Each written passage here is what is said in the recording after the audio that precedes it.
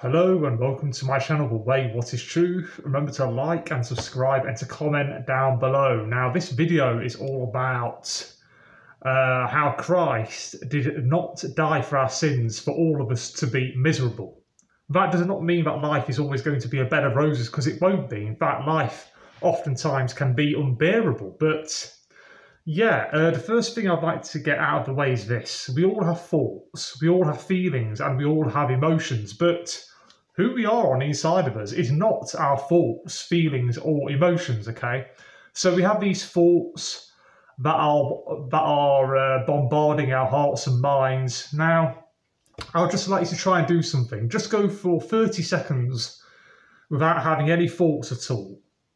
You'll probably find it impossible, right? That's what I meant when I said that our thoughts that we are having continually in our minds are not who we are. So we have to separate ourselves from our thoughts, take a big step back from it all and think to ourselves, this isn't me.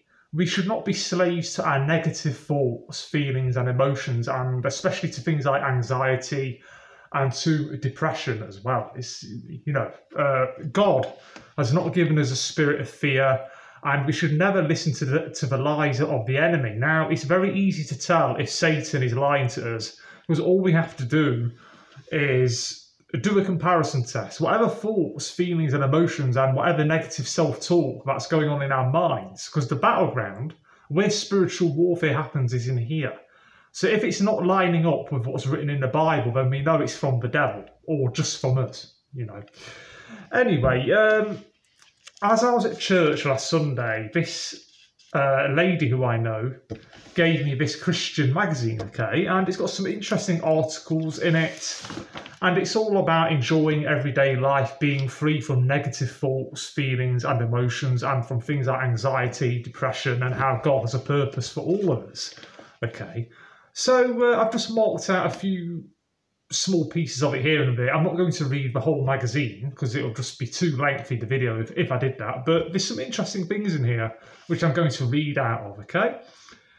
So it starts off like this, straight from the heart. Friends, John 10:10 is a scripture that means so much to me personally. Jesus says, I came that they may have and enjoy life and have it in abundance to the full, till it overflows. Now reflect on this, okay? Now she goes on to write this. I'm not going to give you the name of this person because it's not really relevant to the video, okay? But she is a well-known Christian lady who's a celebrity. There was a time when I honestly didn't know how to enjoy my life, and battling anxiety was one of the reasons why. I often say I was a professional worrier. I was good at it. I worried about my children, I worried about our bills, and I worried about what would happen in the future. Now, oftentimes we find ourselves worrying where it's about financial problems, family problems, relationship problems, financial problems, loneliness, depression. You get the idea, it just goes on and on and on. And one of the most common things we worry about is the future. But God has seen it all anyway, so why should we worry about things like God has seen coming and he knows what's going to happen, okay? We just have to trust in him. Then it goes on to say this, thankfully over time, the Lord helped me to find victory and live from a place of peace instead of always feeling anxious. The more I dove deep into God's word and did what it says, the more freedom I found. Every time I would open my Bible, Jesus met me there in a beautiful way. See, God communicates to all of us Christians through what's written in the Bible, right? 1 Peter 5:7 says, cast all your anxieties on him because he cares for you. I've learned that God wants to take our worries, cares and concerns, and he wants to give us his peace and joy in return. I think that's a pretty good trade, okay? Now, just reflect on this. He knows we have problems. He knows we have worries, fears, anxieties. He knows life is tough. Look at how tough his life was when he was on earth, okay? If you personally don't know all that much about the life of Jesus Christ, then I strongly suggest that you read it up for yourself. It's all in the Bible, okay? He was mocked, he was ridiculed, he was spat upon, and the last hours, the last few days of his life was horrific, Anyway, the next page goes on to say this. Anxiety comes in many forms, and you've probably felt it before, whether it's pressure at work, a struggling relationship, past trauma, or uncertainties about the future. The simplest way I know to define anxiety is to say that it means spending today trying to figure out tomorrow. Okay? It's an uneasy feeling of worry, dread, or fear. And in all honesty, anxiety has a lot to do with our mind. Remember what I said earlier on about how our thoughts are not really who we are. We should separate ourselves from our thoughts, okay? When stressful situations pop up and we worry, we allow our thoughts to rotate around and around the same situation, playing out the potential outcomes. While most of the terrible scenarios we imagine don't actually come to pass, the fear can cause us to feel miserable. However, that's not how God desires for us to live. Jesus teaches us to take life one day at a time and not to worry about anything, because each day has all that we can handle. So in other words, God knows we have problems. God knows life is going to be a struggle a lot of the time, but he wants us to take it one day at a time instead of fretting and worrying about the future. It's a very similar I would draw comparisons between this and boasting about tomorrow as well. We should never boast as Christians or as anybody, because we don't know what's going to happen from one day to the next. In fact, none of us know if we're going to see the morning. Okay, so we should never boast about anything, and neither should we worry about anything either. Okay, so it says here, Matthew 6:25 to 34. In order not to worry and be anxious, we must learn new ways, God's ways, to handle our problems and challenges. This also includes new ways to think. When we are tempted to worry about the future, it's time to remember what God has done in the past. We should remember past victories. Psalm 77:11 says, I will remember the deeds of the Lord. Yes, I will remember your miracles of long ago. Okay, so I'm going to skip this.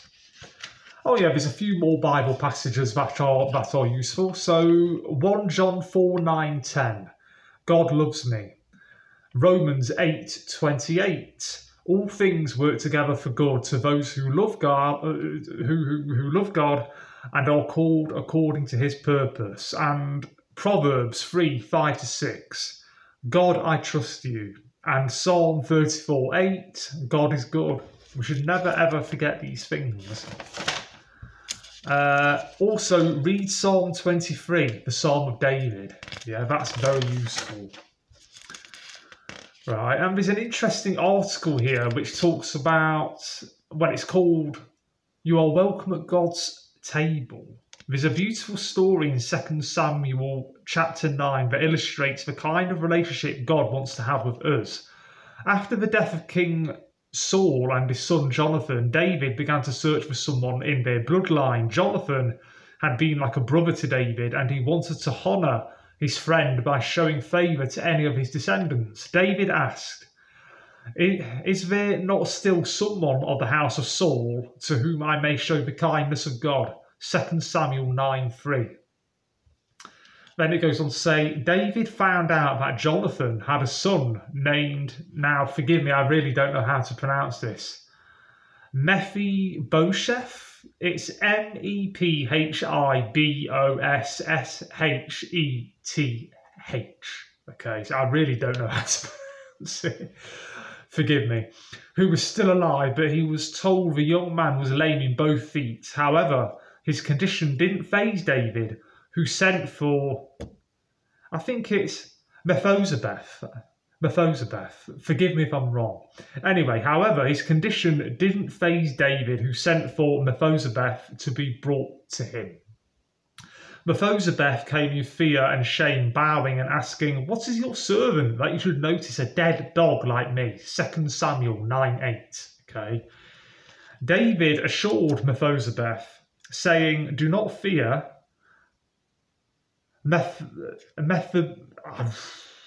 It's difficult to pronounce, unless you're familiar with reading this. I'm just going to stick with Mephibosheth, I think. David assured, wow, it's a name that a lot of people struggle to say, saying, Do not fear, for I will surely show you kindness for Jonathan, your father's sake, and I will restore to you all the land of Saul, your grandfather, and you shall eat bread at my table continually. 2 Samuel 9:7. I love this story so much because David had a covenant relationship with Saul's son, Jonathan.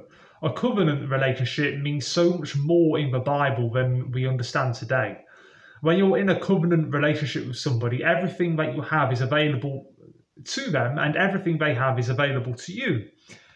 We have this very same covenant relationship with God through Jesus. Like King David looked for Saul's descendants, God is looking for you. I want to show you kindness. Sometimes we are like, it's that name again, Mephibosheth. We see the areas of our lives in which we are weak, and we begin to think they keep us from all God has promised us. However, God is saying to you what David said to you know who. He's saying, don't be afraid, don't live in fear over your mistakes or your flaws. I will show you kindness for Jesus' sake. I want to be good to you, not because you deserve it or have earned it, but because of what Jesus did on your behalf. This is what it means to be in Christ. Okay, we need to realise our powerlessness and our helplessness. It takes a lot of humility because human beings are creatures of pride, and we need to realise we have a place at God's table. None of us are perfect. We're all flawed in various ways. We may be brilliant in some ways, but flawed in others. There's another story here about a guy called Randy Johnson. Yeah, so I think I'll read some of this story. I won't read all of it, but yeah. Randy Johnson has been growing in his faith for about 6 years, and the year was 1999, by the way. Now happily married, attending church and doing life with Jesus, things were better than they'd ever been. Randy owned his own business, raced cars with his closest friends, and had found freedom from multiple addictions. He had a beautiful family and had even started to heal from some of his deepest wounds, but still there was something missing. Deep in his heart, Randy knew that there had to be more to life with Christ. He had a passion and desire to help others in some way, but every time he was offered an opportunity to serve, he would keep thinking, I want to, but I can't. Now, this is something that a lot of people can relate to, so definitely keep listening to this. It was as if this record kept repeating in his head, Randy, you don't know enough about the Bible. You're not smart enough to do that. You're terrified to get up in front of people and to speak. So you can't do that. I want to, but I can't. I want to, but I'm not talented enough. I don't have the gifts that are necessary, right? Yet despite all the books that he felt disqualified him, Randy still had a longing to do something. One night, while he was at church, the desire became so overwhelming that he prayed in desperation, Here I am, God. If you can use me, use me. There were no fireworks after he prayed this prayer, no audible voice from heaven, no angelic visitation, no epiphany, but he got up and started watching for God to show him exactly what to do. 3 weeks later, Randy was getting ready for work one morning and flipped on the news, covering massive damage from a tornado in Oklahoma.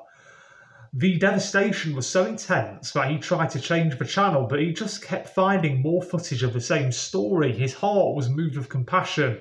It was then that God whispered to Randy, you can help those people. Meanwhile, Randy kept wondering how in the world it would happen and saying to himself, they're halfway across the country. Anything I could do would be so minimal that it wouldn't matter. I want to help them. But at the end of the second day, Randy sat behind the sales counter of his equipment sales business in Danville, Virginia, looking out at their inventory, several brand new trailers, and started praying again. Okay, Lord, here's what we'll do. We'll take that 20-foot trailer out there somehow, some way. We'll get it filled up with product supplies, and me, Terry, and the kids will take that to Oklahoma.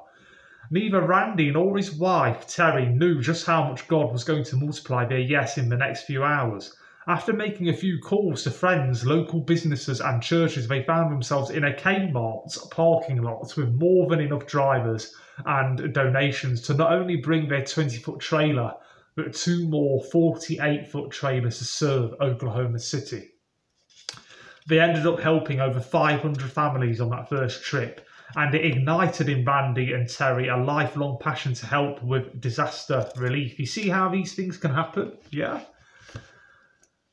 And there's a page here saying there's no greater feeling than knowing you have stepped out to do all that God has placed in your heart. To share the gospel, help someone who is hurting and change a life. See, often when we're feeling down, when we're troubled, when we have life problems, whatever they may be, when we go out of our way to help other people, it makes us feel better. And, you know, when we work for God, God starts working for us, in other words, yeah?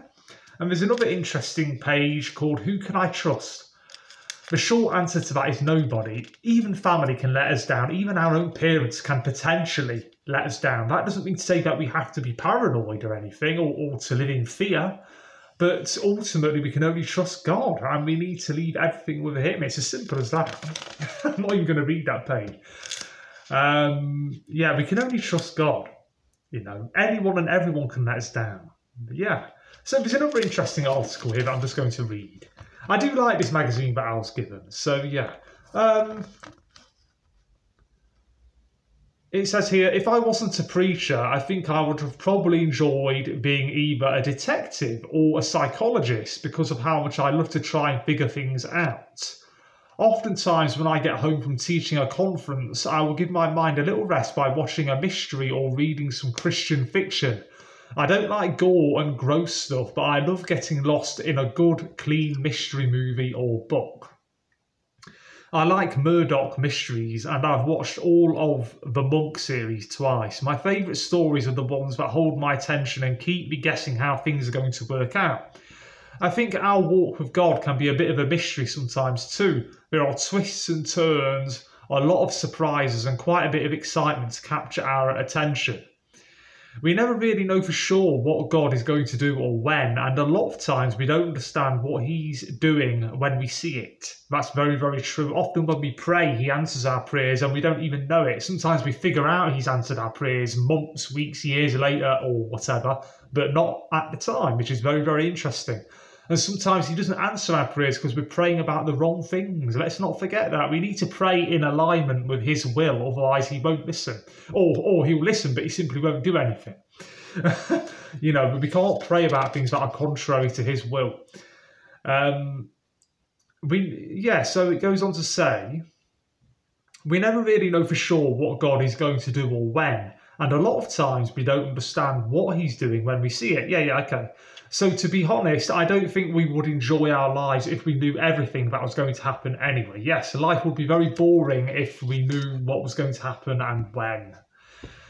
I used to have a hard time not trying to solve the problems in my life. However, over time, I saw how reasoning just causes confusion and God simply wants us to trust Him. How often do we get stressed, worked up? We work ourselves up into knots about people, situations, all sorts of things. Okay. With me, I've struggled with loneliness and a lack of friends and only one 6-month relationship at the age of 34. With you, it may be something completely different. But yeah, I've often tied myself up in knots thinking, oh, I wonder what that person thinks to me. I wonder if that person's going on my YouTube channel. I wonder what's going on.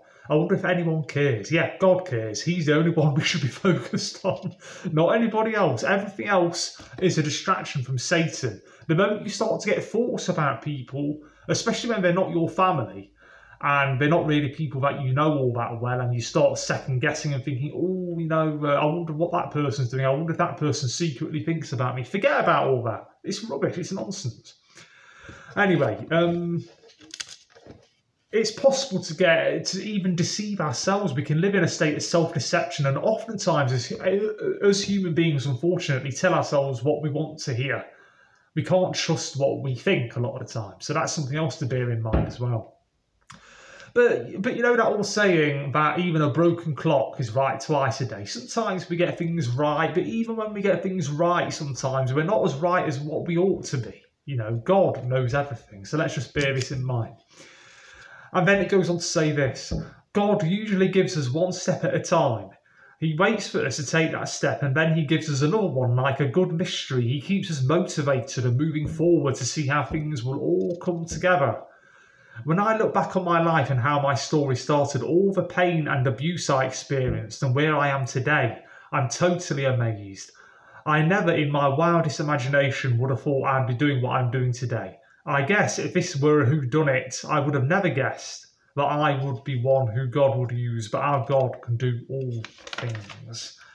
Now, because I don't want to make this video too long, I'm just going to read this part here. Here we are. Now, this is just a quick reminder not to let Satan steal whatever happiness and joy and peace that we have in life, right? So, everyday joy. In John 10:10, Jesus says, the thief, meaning Satan, comes only in order to steal and kill and destroy. I came that they may have and enjoy life and have it in abundance to the full till it overflows, right? Jesus did not die on the cross for us to be miserable. He died so we can be delivered from every kind of sadness, oppression and misery. He wants us to have joy. What is joy? Joy is defined in part as great pleasure or happiness, a source or object of pleasure or satisfaction. That's not to be mistaken with lust, because often when people pursue pleasure in the lustful, fleshly fashion, then they are achieving a temporary physical pleasure, but it doesn't result in long-term pleasure, certainly not in the spiritual sense, yeah? So we shouldn't mix those two up. So what is joy? A joy is defined in part as great pleasure or happiness, a source or object of pleasure or satisfaction, and to derive pleasure from or relish. Joy can cover a range of emotions and include everything from a calm delight to extreme hilarity. Now, in times of extreme hilarity are really fun. Sorry, it says, now, times of extreme hilarity are really fun, and we all need them. Yes, we all need to laugh sometimes, yeah? It's healthy to have moments when we laugh so hard that our sides hurt. God has given us an ability to laugh, so there must be a reason why. However, I think to live in a state of calm delight may be even greater. God desires for us to live with his peace and joy at all times. He wants us to enjoy ourselves while we work, while we feed the kids, while we do the dishes, and even while we brush our teeth in the morning or whenever it is you decide to brush your teeth. I don't know. Anyway, joy is a gift from God to his children. The world can't give it to you. Now, this is crucial. Nothing in this world, money, cars, holidays, clothing, houses, homes, nothing we can buy with money, nothing that we own can give us any kind of happiness, yeah? The world can't give it to you. This is crucial. As I mentioned, we can search for happiness in a lot of things, a lot of places. We can look to things like relationships, money, vacations, like what I said earlier, houses, clothes, and even open doors of opportunity, careers and jobs and all the rest of it, yeah? Yet, while these things can bring a degree of excitement for a period of time, happiness is based on what is happening in the moment. However, only one thing can give us true joy and satisfaction, and that's God, yeah? And then it goes on to say, I love Psalm 16:11. It says, you will show me the path of life. In your presence is fullness of joy. In your right hand are pleasures forevermore. The Lord desires for us to live with his joy, to be permanently, consistently satisfied. This all comes from spending quality time with him, reading and studying his word, talking to him in prayer, or simply sitting quietly in his presence. The truth is, everything we need to live a joyful life is waiting for us in his presence. The choice is up to us. There's a reason why so many people try and fill the void that's on the inside of them with money, cars, sex, relationships, promiscuity, hedonism, food, drink, drugs. It's endless, okay? There's so many millions upon millions of people out there that are trying to fill a void that only God can fill. Isaiah 40:29-31. Yeah, it says, he gives power to the faint and weary, and to him who has no might, he increases strength. Those who wait for the Lord, who expect, look for, and hope in him, shall change and renew their strength and power. They shall run and not be weary. They shall walk and not become faint or become tired. Okay, so I believe I'll end the video here. Okay, just a couple of more Bible passages perhaps, because something's caught my eye.